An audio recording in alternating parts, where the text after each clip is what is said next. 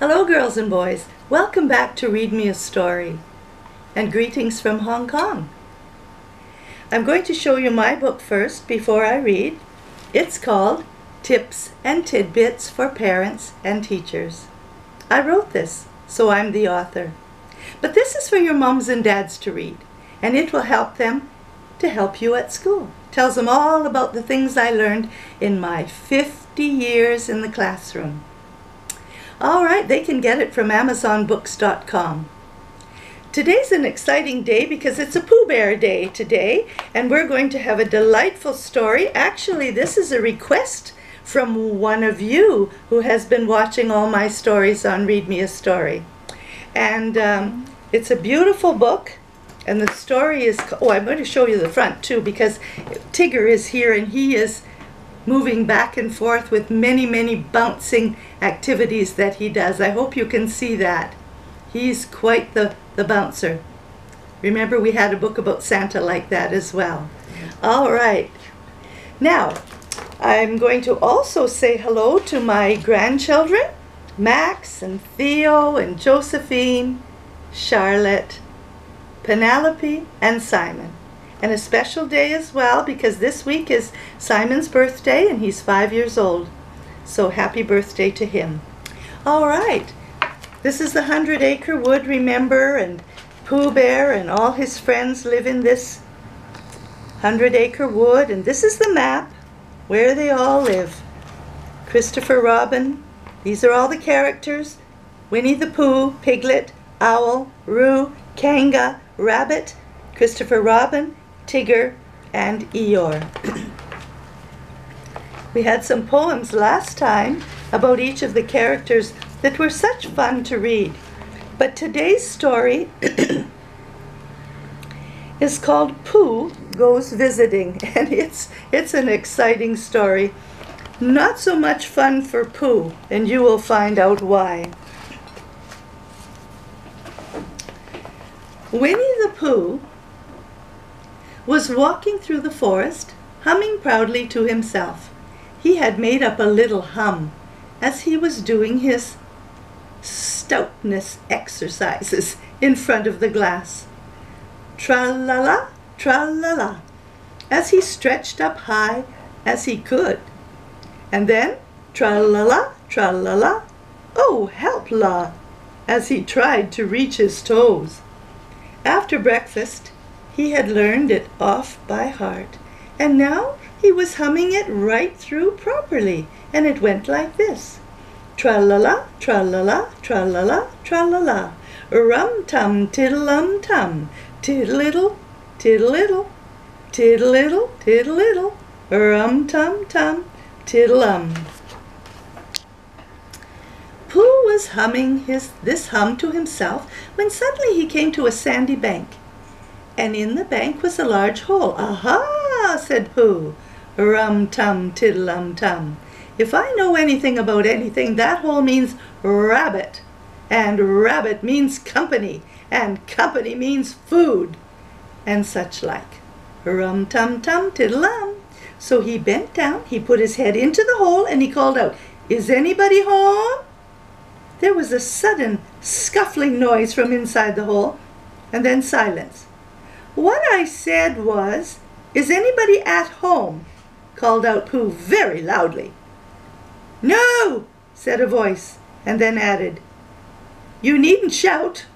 I heard you quite well the first time." "Bother," said Pooh.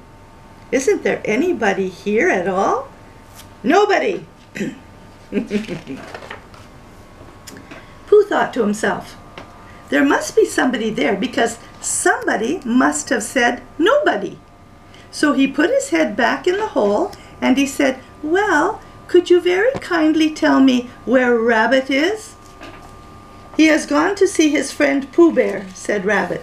"But this is me," said Pooh, very much surprised. "Are you sure?" said Rabbit, still more surprised. Quite sure," said Pooh. "Oh, well then, come in." So Pooh pushed and pushed and pushed his way through the hole, and at last he got in. "You were quite right," said Rabbit, looking at him all over. It is you. Glad to see you." "Well, who did you think it was?" "Well, I wasn't sure. You know how it is in the forest. One can't have anybody just coming into one's house. One has to be careful." "What about a mouthful of something?" Pooh always liked a little something at 11 o'clock in the morning, and he was very glad to see Rabbit getting out the plates and the mugs. And when Rabbit said, "Honey or condensed milk with your bread?" he was so excited that he said, "Both." And then, so as not to seem greedy, he added, "But don't bother about the bread, please." And for a long time after that, he said nothing.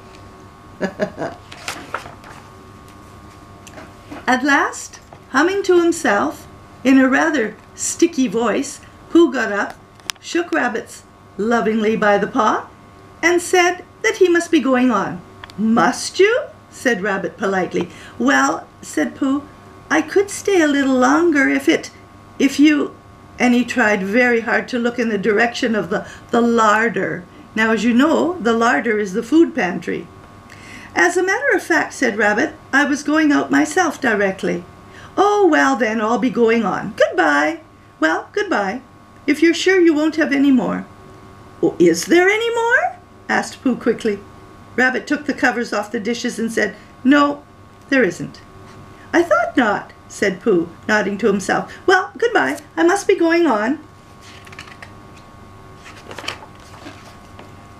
So he started to climb out of the hole.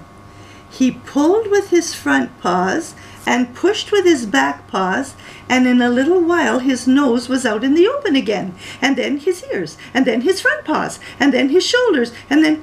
"Oh, help!" said Pooh. I'd better go back." "Oh, bother!" said Pooh. "I shall have to go on." I can't do either," said Pooh. "Oh, help and bother." Now by this time, Rabbit wanted to go for a walk too, and finding the front door full, he went out by the back door, and he came round to Pooh, and he looked at him. "Hello, are you stuck?" he asked. No," said Pooh carelessly. "Just resting and thinking and humming to myself." "Here, give us a paw," said Rabbit. Pooh Bear stretched out a paw, and Rabbit pulled and pulled and pulled. "Ow!" cried Pooh. "You're hurting." "Well, the fact is," said Rabbit, "you're stuck." "It all comes," said Pooh crossly, "of not having front doors big enough." "It all comes," said Rabbit sternly, "of eating too much. Well, well, I shall go and fetch Christopher Robin."